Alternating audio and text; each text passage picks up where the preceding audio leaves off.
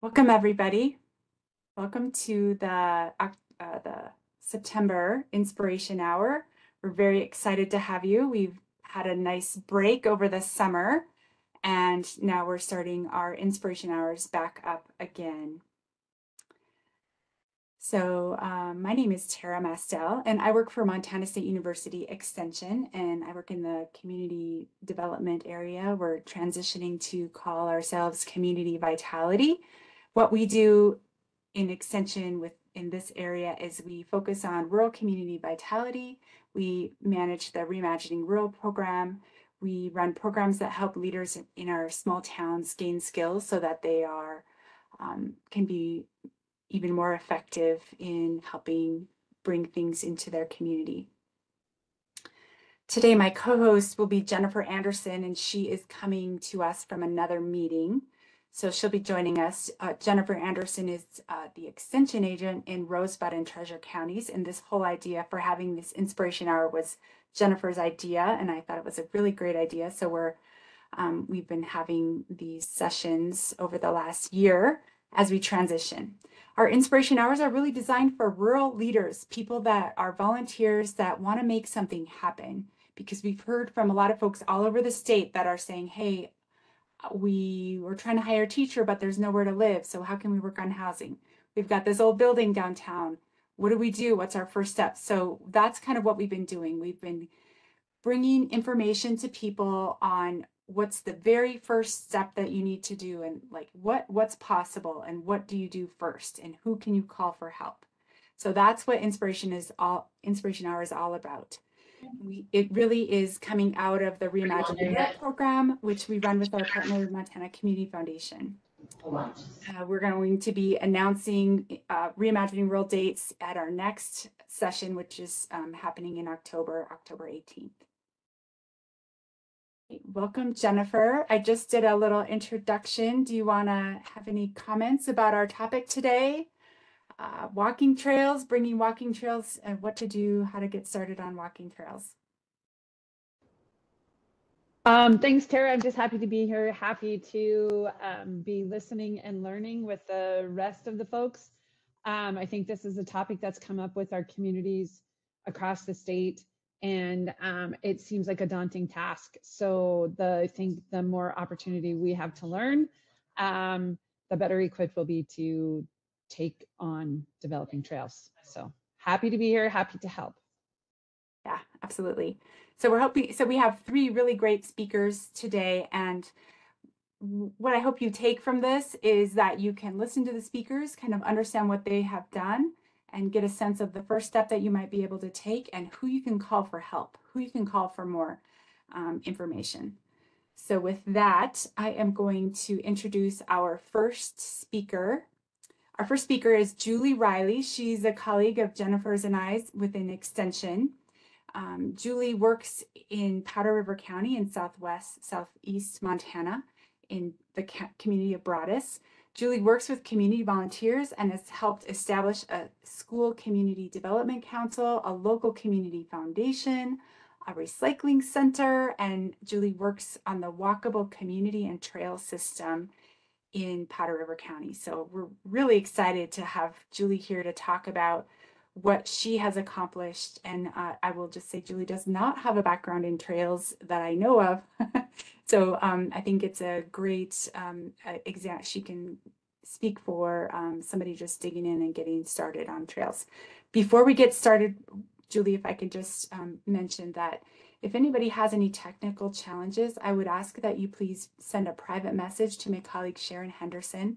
Sharon is she's with us, and she works with us in the Community Vitality Program, and she's on campus in Bozeman, and she's ready to help with any technological issues. You can send her a private chat, or you can send her an email too if you have that. I'll put it in the chat. With that, I'm going to hand it over to Julie.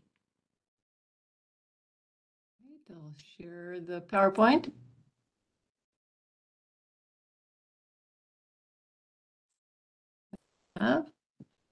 So my name is Julie Riley. As Tara said, I've been a half-time Montana State University Extension agent in Broadus and Powder River County for over 30 years. In 2015, we were part of a Cornell and Montana State University research project designed to improve cardiovascular health. As part of that program, we were asked to develop a community project to help residents make the healthy choice the easy choice, to change the infrastructure to encourage healthy habits like walking, biking, and healthy eating. Our group chose to install lighting and benches along the trail to the river to encourage and promote walking. So the Powder River Trails organization began. So first, a little bit about Broadus. We're located in Montana's southeast corner, 90 miles from Miles City, Montana, Belfouche, South Dakota, and Gillette, Wyoming. The major highways, 59 north and south, and 212 east and west, intersect at Broadus. An average of 3,000 cars and trucks pass through our community each day. Just 445 people live in Broadus. An additional 1,300 live in Powder River County. We have more cows than people, with a ratio of about 50 cows for every person. 65% of the land is in private hands and 35% is public land, primarily BLM and Custer National Forest. Agriculture, outdoor recreation such as hunting and guiding for deer, elk, antelope, and turkey, oil production, and government agencies make up our economy. So first, let's define trail. What image comes to mind when you think of a successful trail? People have different images for what it means to have or build a successful trail. Is it a sidewalk that connects the school to the downtown? An asphalt trail to the river? Maybe a mown path through the trees? Curb extensions and lower speed limits to make the community more walkable? In rural communities across Montana, it's all of the above. Funding a trail is a huge part of trail building. I'll share with you our trail projects and some of the funding sources. So one of our best sources of funding is our local community foundation, the Powder River Community Endowment Fund. With these funds, we built a trail with fitness stations on private property. We installed interpretive signs sharing local history with financial assistance from Reimagining Rural. We sponsored a design contest, created and then hung decorative banners along the trail. We installed outdoor musical instruments, a story walk, and bike racks. And with private funds, we installed memorial benches along the trail and around town. With money from Fish, Wildlife, and Parks and the Recreational Trails program, we built a trail to connect a neighborhood community to the Fit Trail. With Montana Department of Transportation funding, we will resurface the asphalt trail from the downtown to the river. This trail was actually built in 2006 when the Department of Transportation was rebuilding the highway through town. We promoted trails by organizing events, including a freedom run, the Still I Walk for mental wellness, and the Moonlight Walk. So if you want to build a trail, who's going to lead the effort? For us, it started with a group interested in improving our community's health by building a more active and bicycle-friendly and walkable environment. I'd like you to put in the chat box your answers for who should be at the table, who should be part of the group to build trails and walkable communities.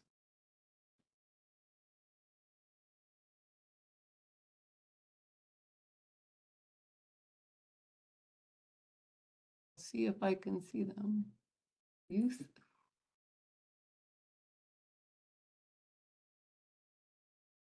Ooh, I like that, youth and everyone.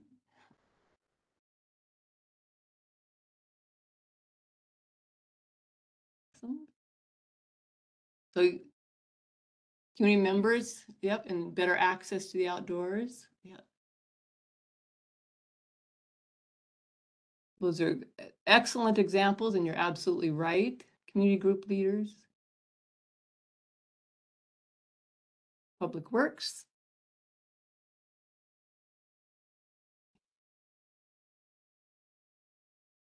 Yep, so I just want to add private landowners, absolutely.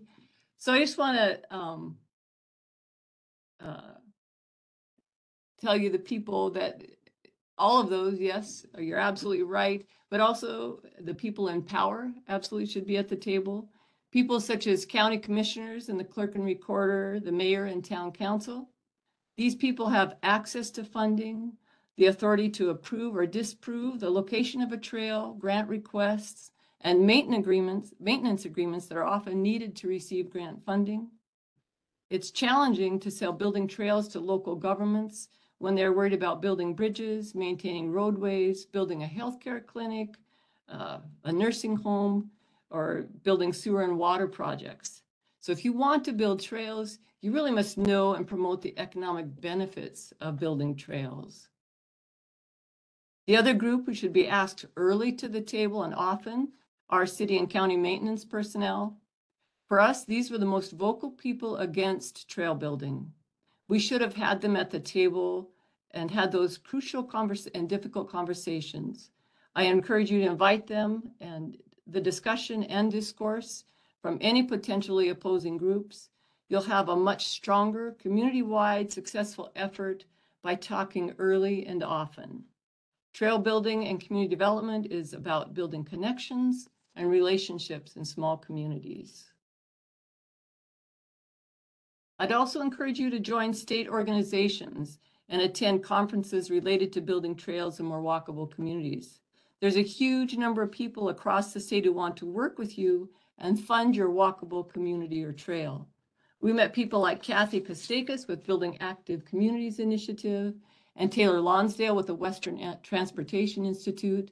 They helped us learn about resources on both the state and federal level. They encouraged us to apply for technical assistance from National Park Service. With the National Park Service, we were funded for 1 year of technical assistance. With their help, we created a walking map with routes. We obtained access through school property to create a trail loop through the cemetery. We learned that we couldn't have access on private land for a looped trail from the river.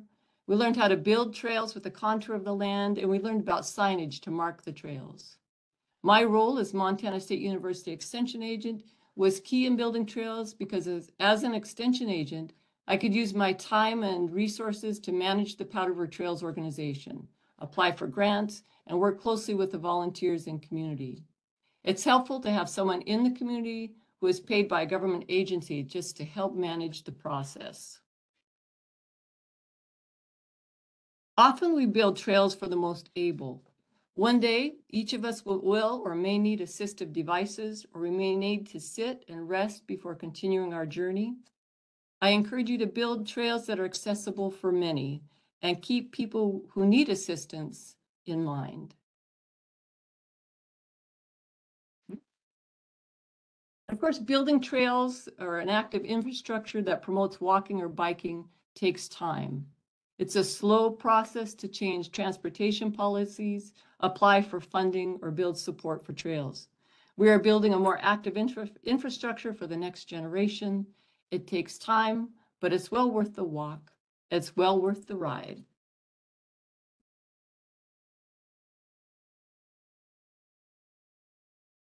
Good. That's great, Julie. Thank you so much. That's really such a great presentation. At this time, I'd like to open it up for questions for Julie.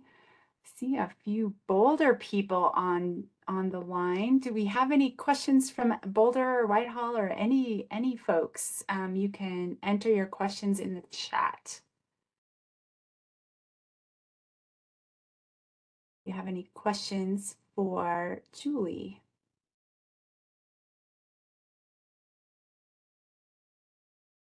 Jennifer, was there anything that came to mind for you when Julie was talking?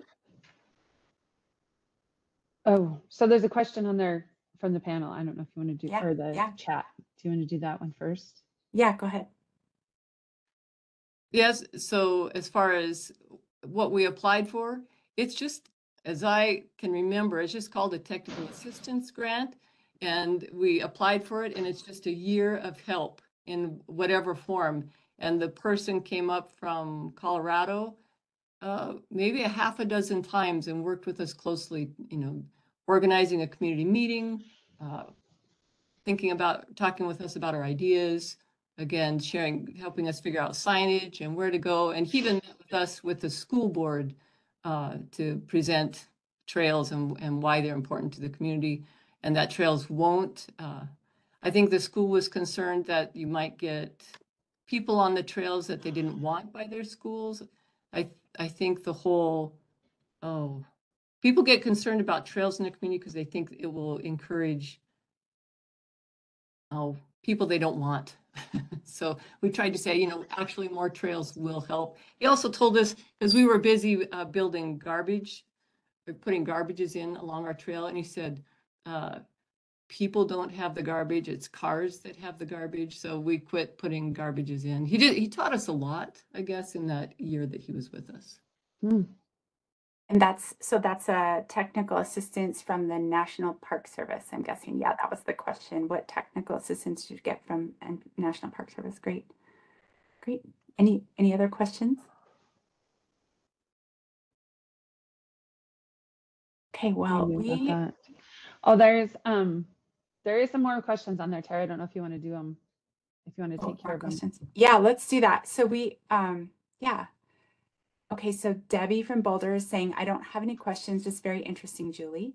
Michelle Anderson, she's also from Boulder. We have a plan ready for 5 years, but it's stuck in bureaucratic red tape, mainly the city attorney getting the paperwork pushed through.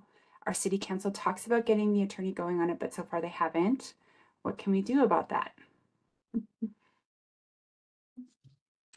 Tom is a great person to answer all of those questions. Is our probably will be our next speaker. Yes. Okay. So maybe. Yeah, I can take a shot. Great. I think it sounds like if the plan is ready and there's 5 years looking ahead, it sounds like a lot of work has already been done, which is great. And yeah, looks like right at kind of that window where you want to push it through. I would encourage the local trails group and those that were involved with developing this plan to write a concerned letter to the city council to apply potentially some public pressure, and also just show how many folks in the community want this to happen. If you can somehow come up with a number or a group of folks that all want to sign off on a letter of support to show that there's a large voice in the community saying that trails plan wants to get passed so that work can start getting done and ground could get broken, and new trails can be built. I think that would applying some public awareness to the situation is probably the best approach. Thank you, Tom. Let's just go with the questions here. So we have another speaker that is, I don't see them joining us. So, and I've texted and emailed, and so we might just have 2 speakers today. So let's just take some time and answer these questions, because I know they're going to help more than the person. That's how it goes with questions. If you have the question, there's always somebody else that also is curious about that. So Shiara from Whitehall is asking, is there an entity that would be able to help with logistics for placement in the community? We'll just open it up to Tom too. Tom is with Fish, Wildlife and Parks and Julie. Do you guys have any thoughts on that? Yeah, I think one, it would be important to get everybody who's involved at the table to understand kind of what the different land ownership categories are, how much of it's happening on public land, whether that's state, county, or city, and then also if there are private landowners involved and encouraging of this.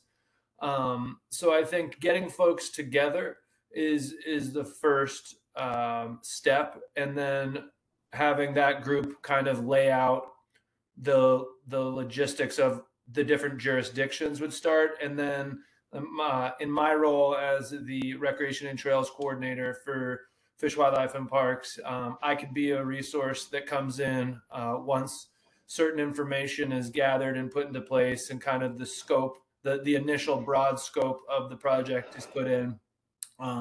Then in my role, I can provide technical assistance to start paring down the project into smaller pieces and see, where is going to be the easiest place to start. and then what's more of a long-term goal that's going to take more coordination and agreement and approval over time. There's that. There's also the Montana Trails Coalition that has a lot of information and technical assistance on their website. And then the Montana Access Project as well. Great, thank you. So Tara, I was just going to say, maybe I think that's a good question for Julie. Like because I wonder sometimes, does it just happen organically? Is it where people are already walking anyway? Or is there a targeted area? So like Julie, when you guys were starting when you started your project, did you have a route picked out to begin with? Or how did you come up with where your trails went? So what we really wanted was to have a loop back from the river, right? Because we walked down to the river, so we just wanted to not walk the same trail back. But, and we thought we were pretty close in working with private landowners in getting a yes, we could go on their land. And then it turned out that they did not want it. So then we, like with the Fit Trail, that landowner, it wasn't a lot of land that we're working with. People walked up there anyway, like you said. And so he was very open to allowing us to be up there. And it's a little bit hard with applying for grants for land on private property, like with the Fish, Wildlife and Parks Recreational Trails Program. I mean, they don't want to give funding, I don't believe, to on private land if you don't have a long-term easement on there. I believe, right, Tom? So it's difficult. It's a challenging process trying to go to do that. So more low-hanging fruit is public land, public accessible land. That is maybe not. I mean, would that be a good? Yeah. So I met with some folks in Big Timber earlier this summer, and a large group of us got together from a bunch of different organizations and talked about kind of big picture. What does the community want to have happen over time? And there's a lot of different trail projects and a lot of ways to connect the golf course to the fairgrounds, to a city park, and then a nice walking path along the highway that right now doesn't have anything. And so it was really easy to throw out all of those ideas. But then once we got and backpedaled a little bit to say, okay, where do we start? What we realized was the best place to start was at one landowner area. So we decided City Park was probably one of the city parks was probably the best place to start because you only need approval from one entity, and that would have been the city of Big Timber. Whereas some of the other projects, you needed approval from the golf course, from Montana Department of Transportation, and then from the county where certain land jurisdictions lie. So I think the best way to start, Jennifer, is what you said, an area that's kind of confined with one land ownership so that you get that one approval, have that success, and go from there. And then that success you can build on by encouraging other landowners and other groups to be coordinated and get that approval and then go bigger throughout time. Tara, I have another question, and I'm sorry, Right. I'm not meaning to. We have one. Okay. One in the wrap, but go ahead. Okay, so my question to Julie again is, you stated you have an overall organization, the Powder River Trails organization. Can you expand a little bit on that? Like, how did the organization come about? Is it a 501c3? Like, how much authority do they have? And I know I heard you say this already, that you're kind of the manager of it as the extension agent. That's something you've taken on as your duties. But can you just tell us a little bit more about that organization? Because I think a lot of our small towns probably don't have a trails group. So that even is a task that I think a lot of us would have to take on. Yeah. And so I'm not saying that this is the right way, right, to do it, but I'll just how we did it with that research project that we were part of. They encouraged us to set up a charter organization. So we have a charter, and because because Extension Service is part of the county government, then all of our grants go through the clerk and recorder of the county government, which is really nice to have someone manage that. Now, as I look, because I don't, like, I've been here 30 years, right? So I don't know how much longer I have with here. So I'm a little concerned about when I leave. So what happens with that organization and some of the money that and the projects that we have out there? I'm not sure where that will go. So long term, perhaps a 501c3 might be a better avenue to go. But for us, it was simply a charter organization with extension service being the lead person and working with the clerk and recorder with the financial part.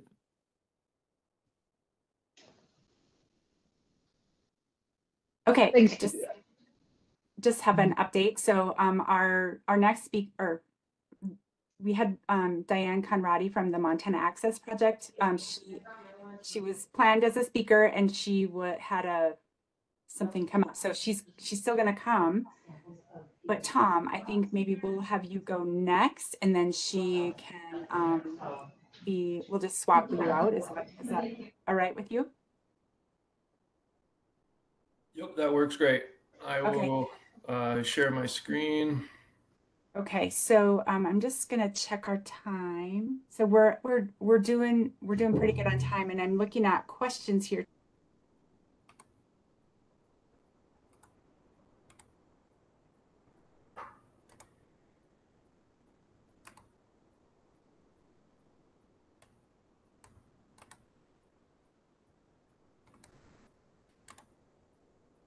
But the recording, we have this pretty nifty group of recordings for our inspiration hour, and I'm going to put that in the chat right now. So if you haven't been to one of these before, maybe you can find something there that's interesting. But we have quite the playlist of the other inspiration hour conversations that we've had. So I'm going to, we're watching the questions, and we'll try to get to everybody's question. But right now we'll turn it over to Tom, and I'll do an introduction for you. Tom Lang was highly recommended by Julie and others to be a speaker on this topic because he's very, very knowledgeable. Tom Lang works with Montana Fish, Wildlife, and Parks Recreation. He is the Recreation and Trails Coordinator. He administers the Montana Trails Stewardship Grant Program. He's going to talk about the program that he manages and some funding opportunities. So I'm excited to have you, Tom. Take it away. Thank you, Tara.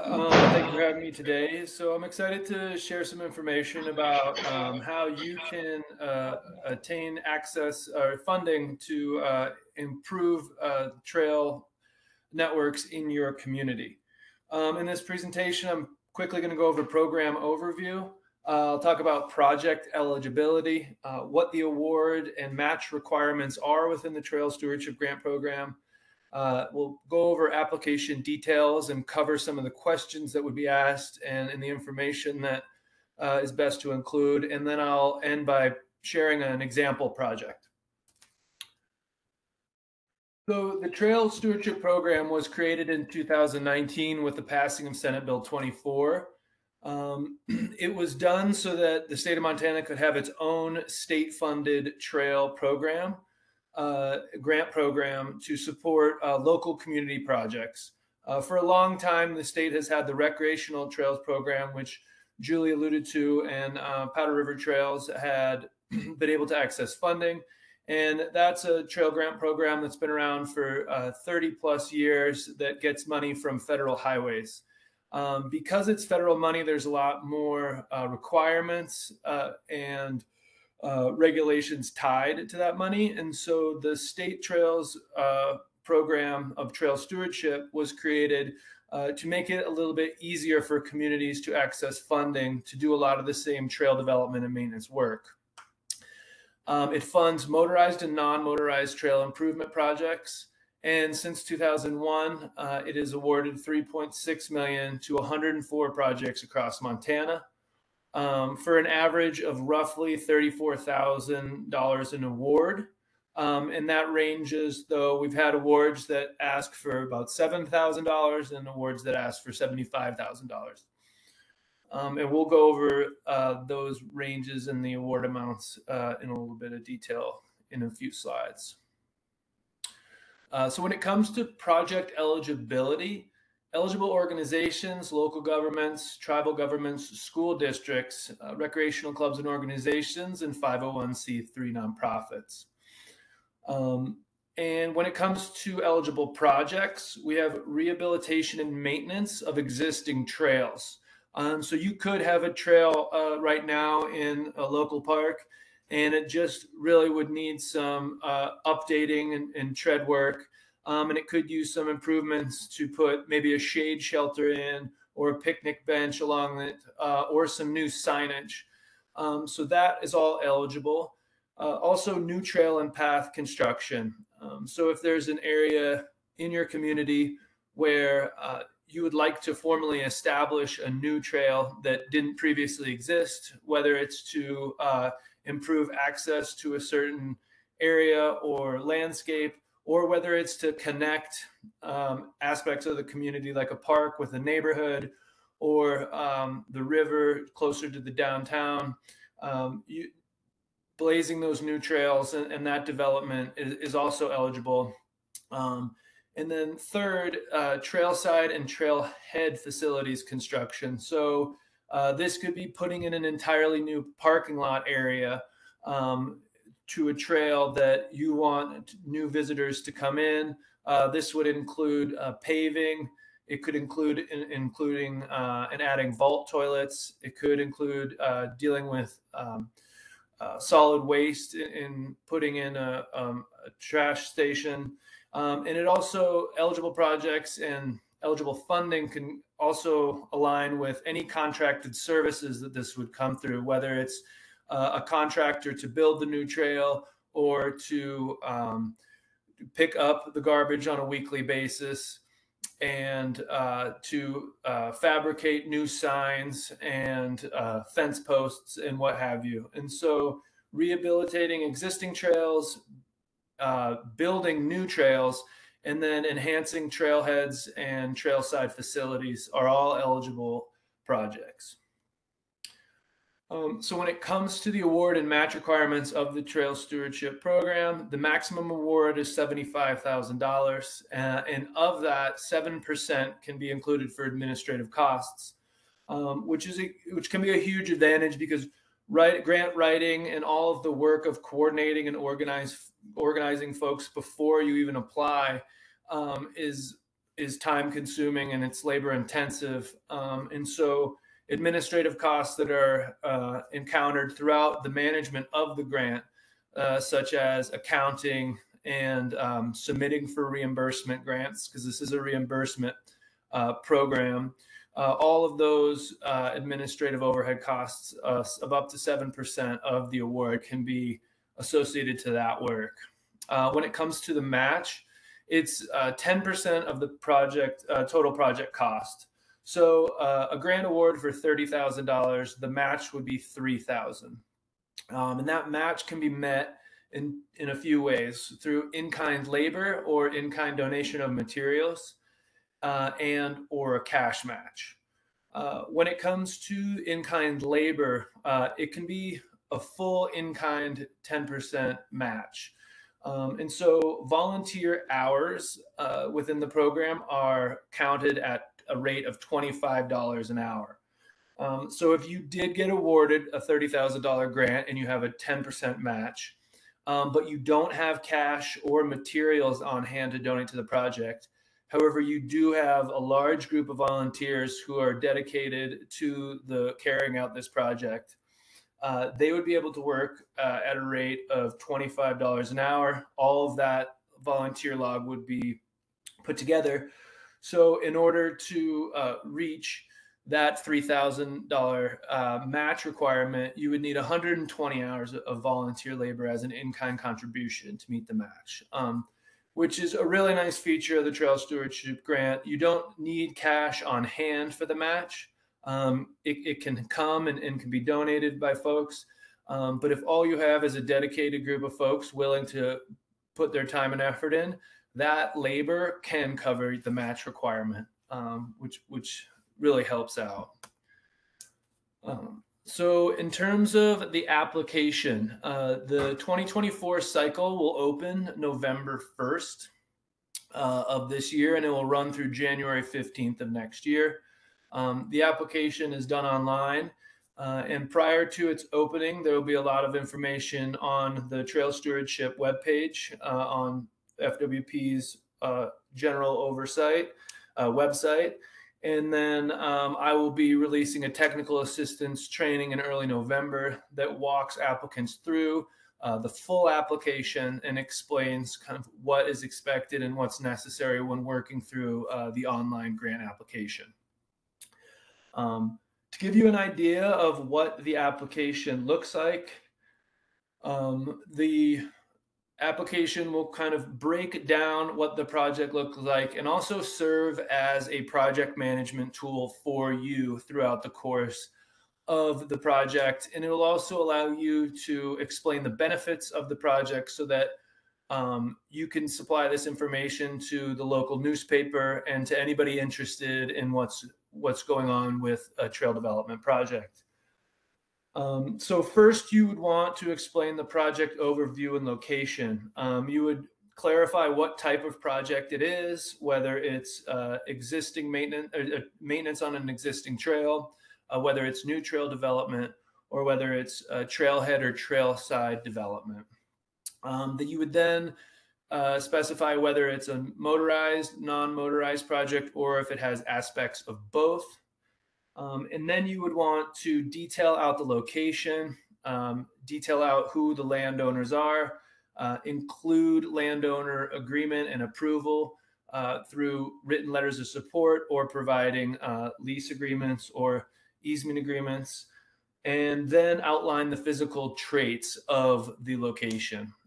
And so this also kind of breaks down the location, the overview, and then it shows kind of that this is a trail to promote public access to the outdoors through this trail work. The next section of the application would ask you to describe the project benefits, and those would fall into three categories. The first would be the recreational benefit. So does this project improve public safety? Does it improve public health? Does it improve access to the outdoors? And does it potentially connect existing outdoor recreation facilities through the creation or development of this trail? And any other recreational benefits that you could see. The school programs could use it for field trips or for weekly activities and things like that. Any community benefits relating to the outdoor recreation components. The next aspect of the project benefits would be for you to describe the project partners.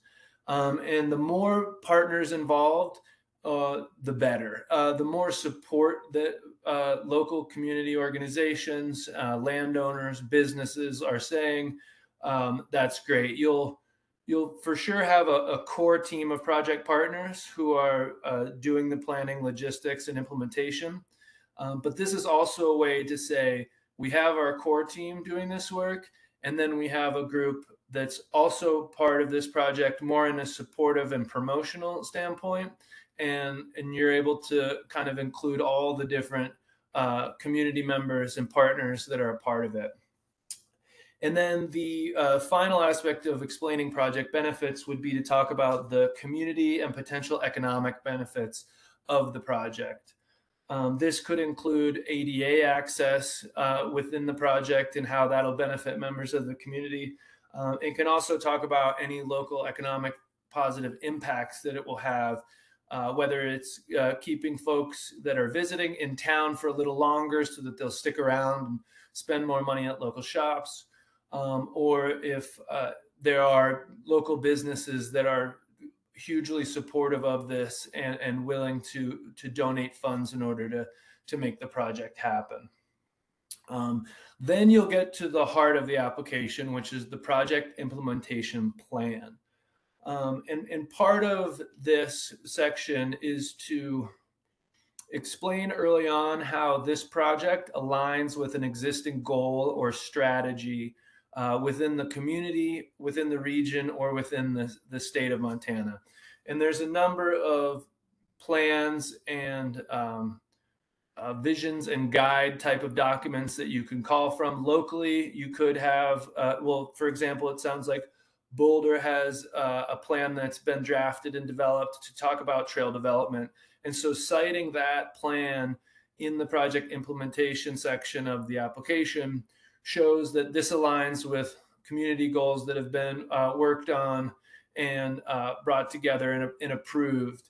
Regionally, there could be something that a local tourism group or a community economic development group is saying that increasing outdoor recreation opportunities is a goal for Southeast Montana, for example, and then pointing that this project aligns with that. And then at the state level, Fish, Wildlife, and Parks, we have a statewide comprehensive outdoor recreation plan.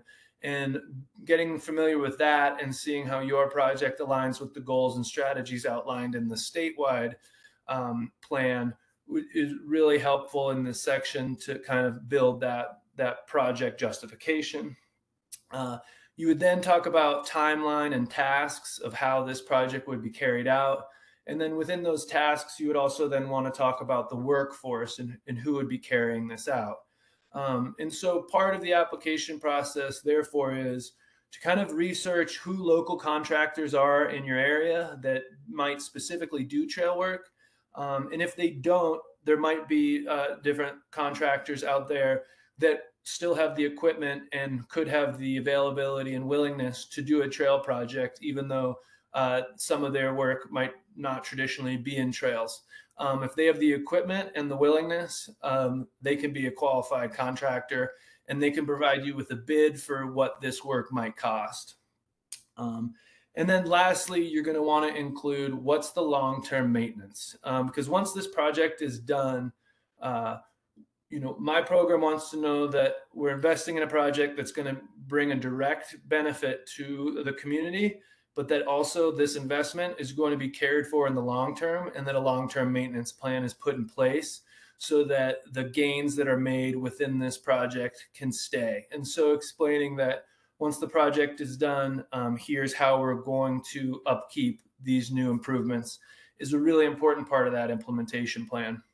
And lastly, you'll include your project budget, which would include some of those bids. It would talk about any salaries or payrolls that you would want to be covered through this award.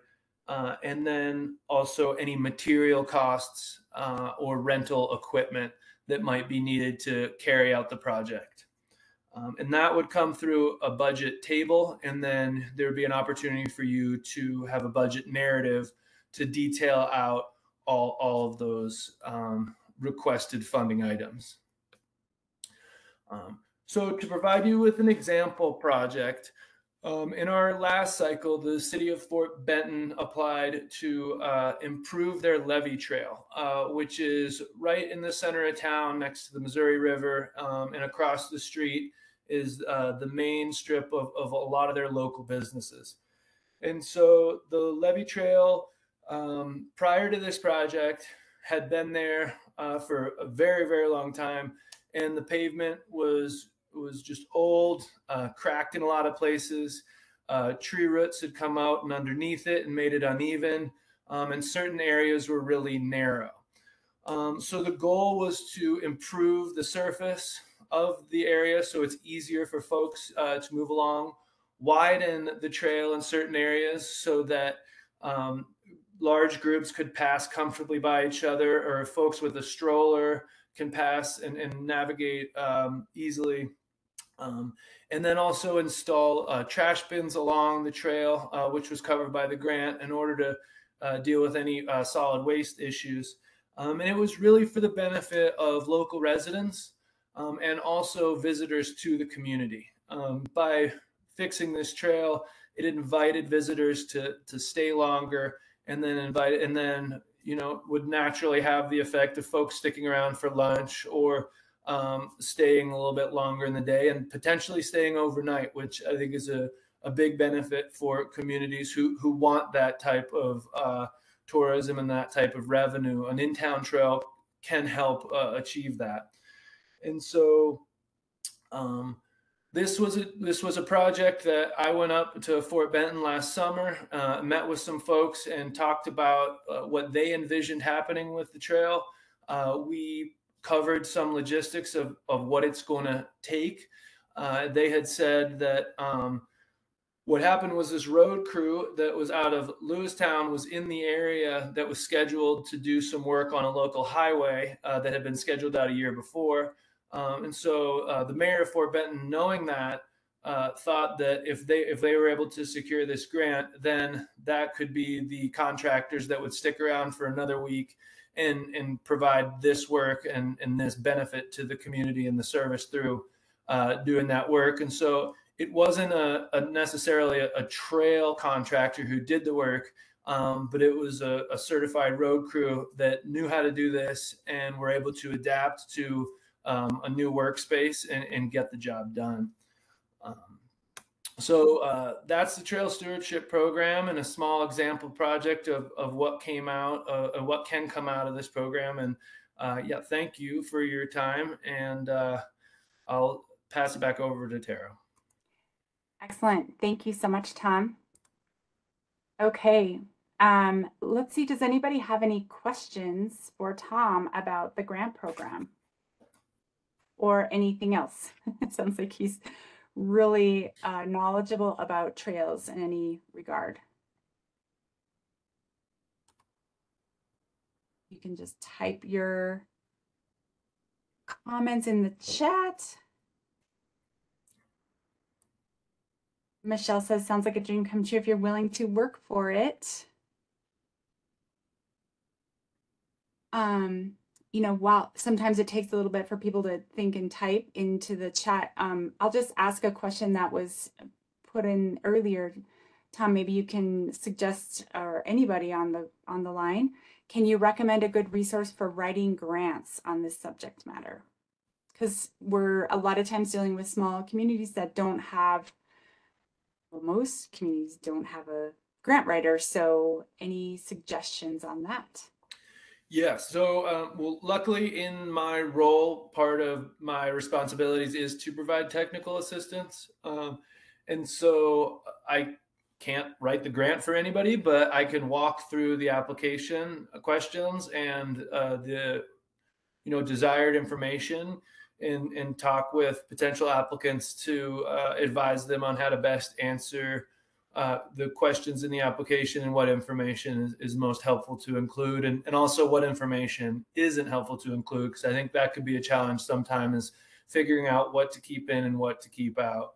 And so really when it comes to the Trail Stewardship Program, we want to see ideally shovel-ready projects that are, once the award goes out, that we can be confident that the project is going to be completed within a year or two. Sometimes that's not always the case because there are a lot of logistics with trail work, especially when you're going a trail, which it normally goes across different jurisdictions. But working to prepare a project and make sure that everything's in line and it is shovel ready is really important. So explaining the workforce qualifications, providing that community support. And then that section for project benefits is really to folks to kind of explain what are going to be the bigger implications of the project. But the heart of the application really is that project implementation plan. And allowing the review committee to have confidence in that implementation plan that if awarded, things will be carried out and this greater access to the outdoors will be the result. Do you think that somebody could do this without having a grant writer? Like, can just your average person put something like this together? Yeah, so well, I'll stick with Fort Benton, for example. The mayor there who I had worked with, he wrote the grant. And I think maybe he had mentioned that he'd written a few grants before in the past, but by no means was he a professional grant writer. And I think a lot of other community organizations, the East Ridge Foundation out of Butte, they're part of the Rotary Club there. They applied for and were awarded for a grant in the Modest Canyon Trail area, and that was a completely volunteer driven organization and effort. And I think the way that I've designed the application is that it should be so intuitive that you don't need to be a seasoned grant writer. You just need to be willing to get the most relevant information and allow it all to kind of coalesce together so that the benefits can then lead into the implementation plan, and then the budget can be realistic in relation to both. And then the whole project kind of comes together through the application rather than you might see a federal grant. You know, if you were applying for this for a federal grant, the application might be 40 pages, and ours isn't, and it's designed to be the exact opposite of that, to be more accessible to communities, even if they don't have a designated trail organization or a Parks and Rec department.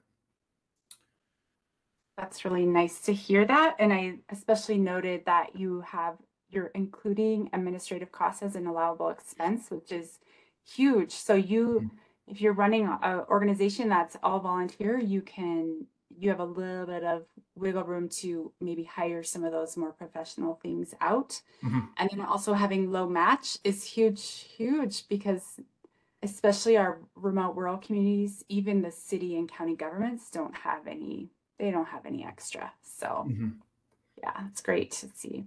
Any other questions or any comments? Jennifer, anything come to mind for you?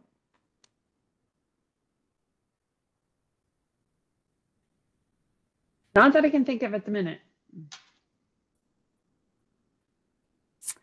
Great. Well, thank you. I'm curious. Yeah, thank you so much, Tom. I hope you can stay on, and I'm sure something else will come up. For attendees, I'm just curious if this is something that, are you like at the point where you're ready to write a grant, or are you more in the dreaming stage, or where are you at in your trail gathering process? Are you dreaming? Are you planning? Are you implementing? Where are you at? Love to see that in the chat if you can. Anne-Marie Robinson is dreaming. Can they, oh, did you have, great. I was going to say, can they add their community? Oh yeah, your community. Anne-Marie, I think she's in Helena, maybe not. Yeah, Shea, so Shea, dreaming, gathering information here in Geraldine. There you go, Geraldine. Awesome, love to hear that. And Anne-Marie is in Helena, yes. Oh, Shea, you just made my day knowing that you're in Geraldine working on trails. Chiara is in Whitehall. There's just a little buzz to get a trail over by the Western Legacy Center in Whitehall. So that goes from the main part of town under the underpass, I'm thinking, across to the north side of the interstate. Very cool. Love it. Michelle Anderson is in Boulder, and she's saying since we have a start, the dream is being worked towards. So past dreaming to working on implementation. Hopefully they can get some support to see it through. Love to hear it. Okay, well, keep on entering if you can, entering where you're at, where you're at in the process. And with that, I'm gonna introduce our next speaker. Our next speaker is Diane Conradi, and Diane is with the Montana Access Project, and I think you're the founder. Diane is going to discuss her work in creating a technical assistance program for rural communities for getting more access to trail and outdoor recreation. And Diane is coming to us straight from a planners conference, so that's I appreciate you making it work for us, Diane. We're excited to hear from you. And we're getting some more comments here. So Debbie from Boulder they're working to get it on track. They have a trail completed and they need the next idea. I love that. Okay, Diane, take it away. Let's see how your sound works. Nope, shoot. Can you There? hear me? Yeah. Can you see me? Yeah, we can see you and we can hear you. So maybe talk loud. All right. It's a little quiet. Okay. I'm having can you hear me? Let me see. I'm having technical difficulties. Can you hear me? Yep. Okay. Yeah. I am actually at a planning conference right now with planners, probably from many of your communities, who are struggling with how to get connected paths and trails in their communities. And, you know, Tom, I work with Tom frequently, and he was part of a program that I'm going to share with you. But um, you know, I'm just going to say from the start, this is not part of my presentation. It's hard. I mean, don't think for a minute it's easy, because it isn't. Every bit of it is hard. Starting it is hard, building it is hard, maintaining it is hard, funding it is hard, keeping it going is hard. And you know what? It's absolutely worth it. But seeing the joy of little kids riding their strider bikes, um, getting out, getting some fresh air, getting some exercise, it's just absolutely worth it. So keep at it, all of you, everyone. Um, I'm going to see if I can share my screen. Believe it or not, I'm trying this with my iPhone. Can you see this weird slide that has half of it blocked out? Yeah, I'm impressed, Diane. Yep. Oh my gosh, I cannot believe I'm doing this. Okay, so who ever thought that we'd be sitting here with these small devices doing, you know, all this work? All right, so I'm doing this on my phone, so it's not showing up well, but what I wanted to talk about is resilient outdoor communities. And I use the word outdoor instead of outdoor recreation because a lot of the values that we share and value in our communities they're not just recreation. It's clean water, clean air, vistas, wildlife, hunting, angling, dispersed recreation. It's not just recreation per se. So I like to use the term outdoor communities because it captures whatever people want as the importance of outdoors in their lives. And I'll tell a little bit about but having this, let me just say this, having this slide like be all on the screen is beyond my technical capability. Okay, so just to introduce myself, I am the founder and CEO of Montana Access Project. I am an attorney and a front country recreation fanatic. I love building recreation systems in communities, and I'm obsessed with it. So I like to help. I like to help advance what we're doing in Whitefish, but I also like sharing lessons learned, experience, and expertise with others. I work closely with Kate McMahon, who is been a land use planner for 35 years. She's a great thinker, great writer, and we have both worked together on the Whitefish Trail, and we've learned a lot of lessons that we're trying to package up and share with other rural, particularly rural communities. So our key principles is that we abide by in our work is we're by rural for rural. You know, we're not out of Salt Lake and Denver and San Francisco and Seattle. We believe in outdoor communities, which are recreation plus, economy plus. Like, it's not just about economic impact. It's not just about getting recreation systems. It's about how all of it fits together to advance health and wellness and community vitality in every community. We bring expertise and experience. We've both been there, done that. So we have the practical, you know, knowledge to share. We like to do with and not for.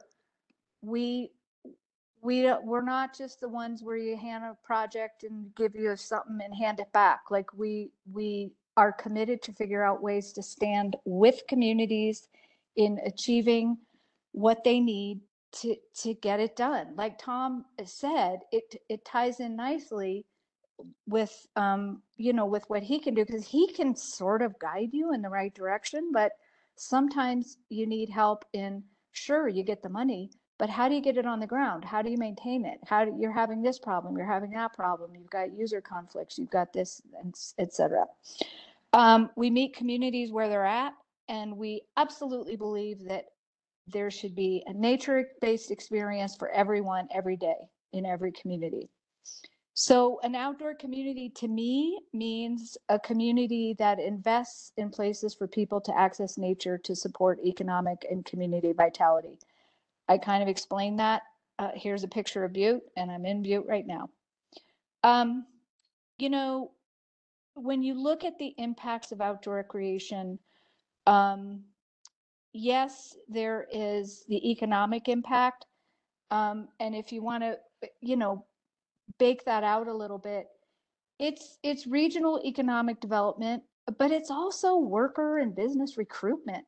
If you look at the ads for a lot of these tech companies and companies for recruiting people to work, they're shopping the outdoor recreation experiences. And most people that move here, they kind of want to be able to do that every day. They don't want to have to drive 50 miles or 100 miles. Yes, they will for the weekend trip or the week-long trip, but that everyday access to nature is really important. Sustainable tourism development. I like to think that what we've done in Whitefish is we have created an amenity for ourselves, and we're willing to share it with others, which we do. And that results in an economic impact. But it's really when that sustainability piece means it works for the communities where people are visiting. Of course, we all know about the health and wellness. And there's also a trend, which I learned about from Tara, which is called brain gain. And it's kids are moving away and they want to move back. So, having ample quality inspired outdoor recreation access is a big part of that.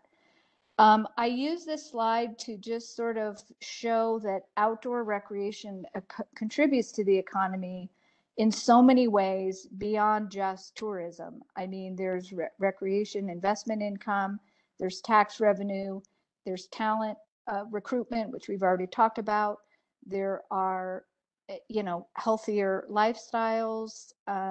You get manufacturing companies that come in, like the hunting and angling companies, and new residents that refresh our communities. And Tara can also talk about that folks want to move and have a quality lifestyle.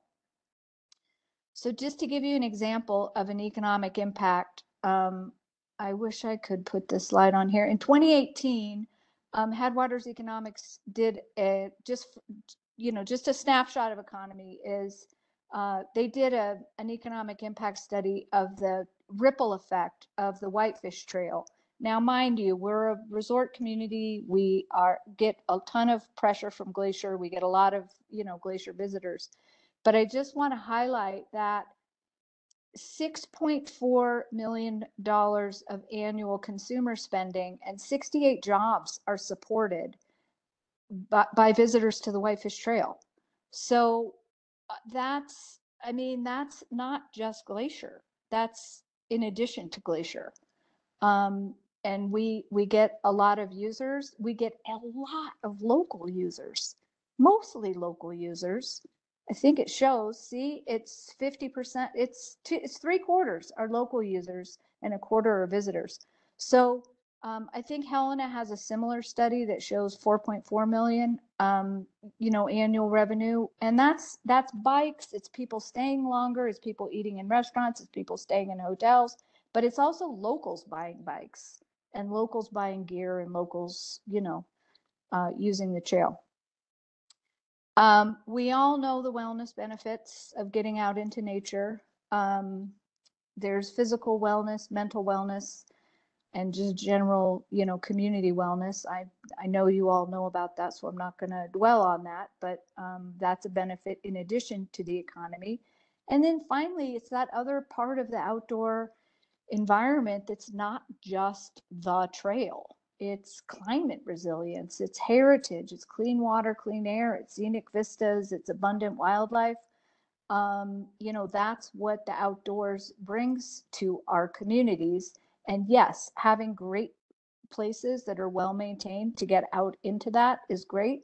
But also know that there's just that value in and of itself.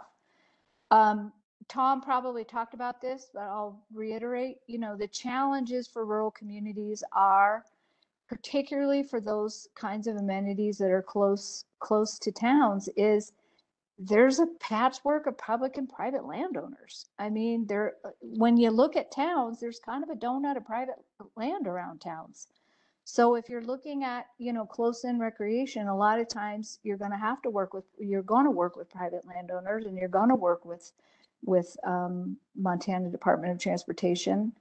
Another challenge is there's minimal professional staffing, which Tara just mentioned. I mean,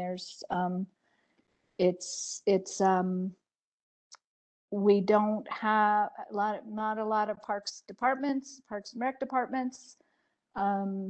Nonprofits may be based out of Bozeman or Helena or somewhere else that's not in your community. They may be serving your community, but there's not a lot of professional staffing. Heavy reliance on partnerships and volunteers, and we all know the same 3 people do all the stuff.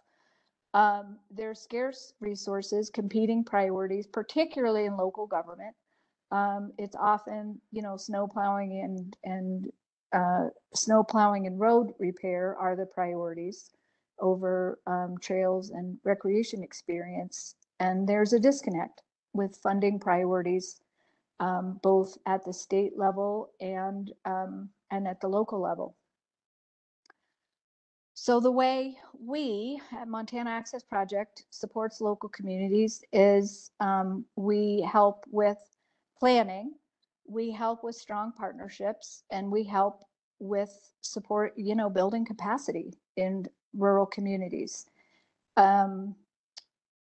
One of the ways we do that is a partnership that we have with the, I can't make this slide all on one thing, but we have worked with the University of Montana to come up with a community-led sort of do-it-yourself planning experience that will help a community get people together and figure out what your highest priorities are.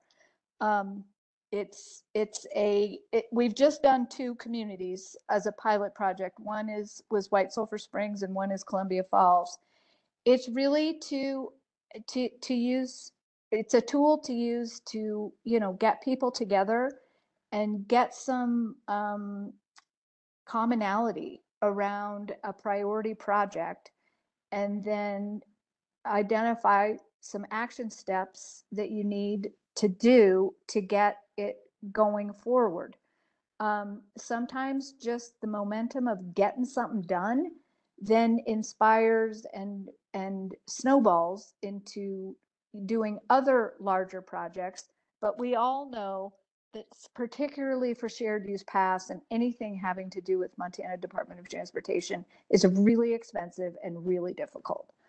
So, but there are also, some low-hanging fruit that can come forward to be able to get shaped out, supported, and fed into a program like the one that Tom talked about with the grant funding program, where you have a shovel-ready project, meaning you know who's going to build it, you know how to build it, and you know how to maintain it. So our first 2 communities were White Sulphur Springs and Columbia Falls. And each of those are really different communities. Both of are rural, and both have no, real planning or, parks and rec. So through the core process, some of the recommendations that we learned from that first round of efforts that we did with those 2 communities are to involve multiple generations, like really get people involved, not just retirees, but get kids involved, get schools involved. White Sulphur Springs had kids that wanted to participate in the planning process. And I'm not going to lie, there was some hesitancy to that from some of the leaders, and they ended up really because they thought the kids weren't going to participate, or they were just going to pop in and pop out, and they really didn't. They really stuck with it. They had some great ideas that would have never had occurred to a lot of folks who were sitting at the table and who were on the committees and on the city council and on the city committees. So it was really a cool experience. Have a plan before you plan. So think it through. Invite the right people to the table. Get the right movers and shakers. Go beyond the standard movers and shakers and just find people who really want to roll up their sleeves. Define the timeline. Identify a leader. Find out from other similar communities what they've learned. There's so many great lessons out there, and that's why reimagining rural is so important, and to create a network for rural communities to talk to each other, because yes, there are differences, and yes, there are similarities. And finally, have it be fun and not just a talk fest at these meetings. At MAP, we really believe in vision and planning. We're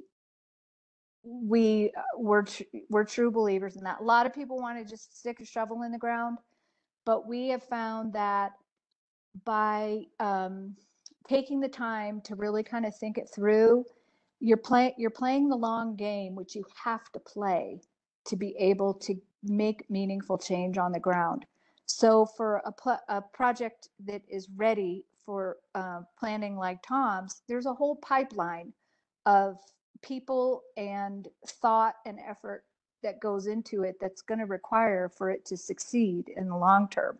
That planning effort inspires commitment. It builds relationships. It integrates with other official plans like growth policies or SEDS or community economic development plans, or other kinds of community plans that plugs into those, all of which increase the competitiveness for these projects for funding and builds community support. Diane, we have just 1 minute left. Oh, 1 minute. Okay. So what we do is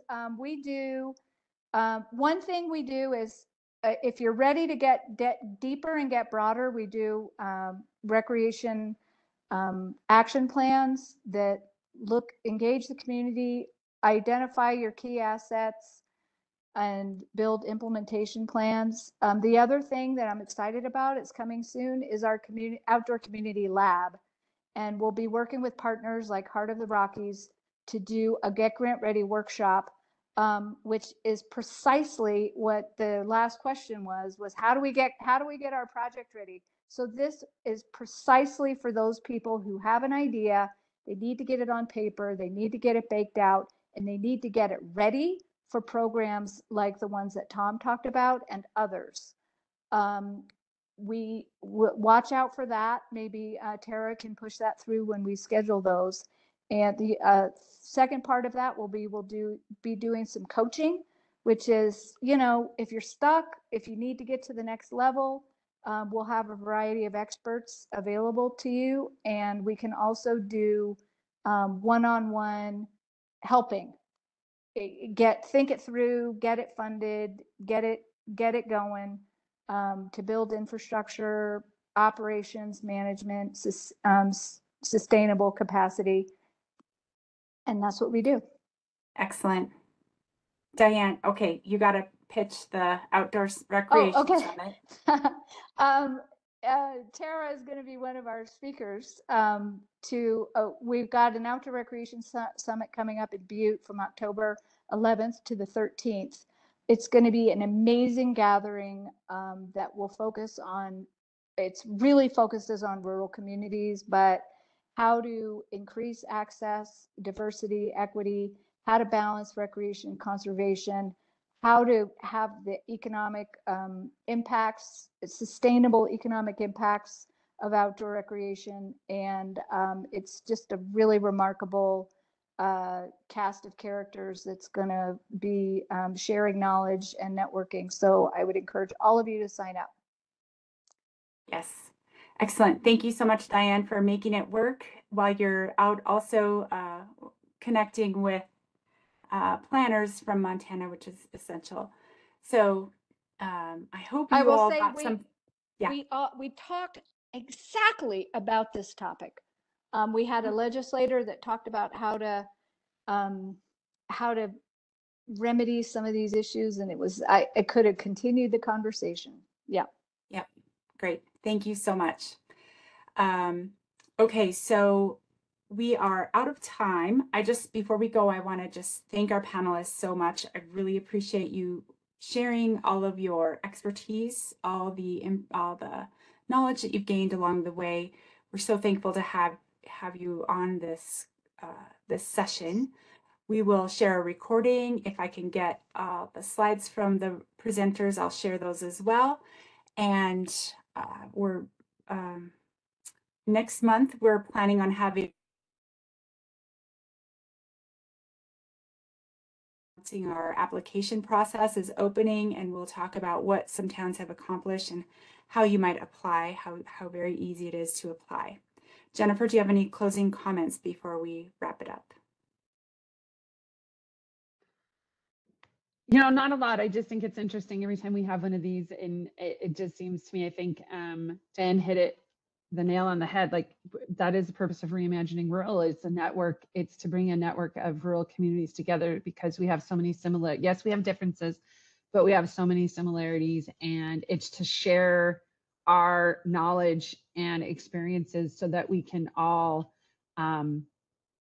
maybe do more in our small towns. And so it's just wonderful to see folks on here and to learn about small towns that are making things happen. So really appreciate that.